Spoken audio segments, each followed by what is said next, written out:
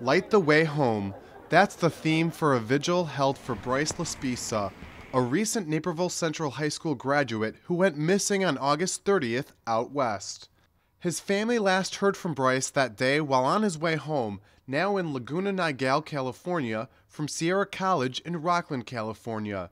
His car was found overturned near Castaic Lake, but Bryce himself, not a trace. It's a hard situation. I can only imagine what my sister is going through, with her, being her son. I can't imagine. I'm not even going to say anything about that. I mean, I couldn't imagine.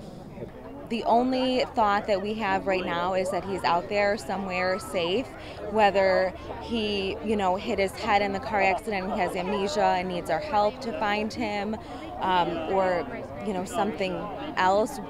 We don't really know. We're just hoping that wherever he is, he's safe and that he'll come home soon. It's been 30 days since he's been missing, but as this sign says here, friends and family are still keeping the faith. It's been a roller coaster. We get, some possible sightings and it lifts your spirits, and then you find out it's not him. And, then you drop into a low.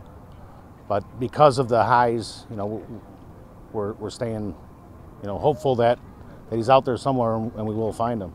Try to keep positive and not think of those negative things that people say and I know people are thinking. Kind of just try to push that to the back of my mind and know that he will come home. And there is hope out there, You would get little hints and things from the net, from other people, just positive responses. It keeps it going. Emily Barenbrugge used to be Bryce's babysitter back when he was an infant living in the area.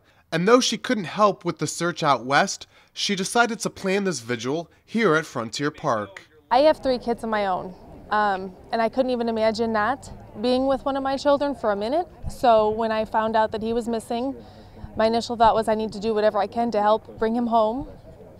And I'm here in Naperville. I can't do anything here, but this is like the least I think I can do, and it's not a big deal. I just want to bring Bryce home to his mom because I know how much she loves him and how close they are.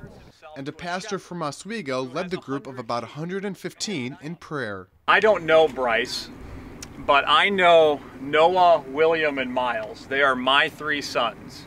And for those of you with children here, I'm sure you would agree with me that if one of my boys were missing, I would want as many people as possible, any and everybody, to do whatever it would take to find my boys and to bring them home. And so with that spirit, we gather here tonight. Stay strong. That's exactly what the community's trying to do, even while there's still no certainty of Bryce's whereabouts. Reporting from the city's south side, Kevin Maychek, Naperville News 17.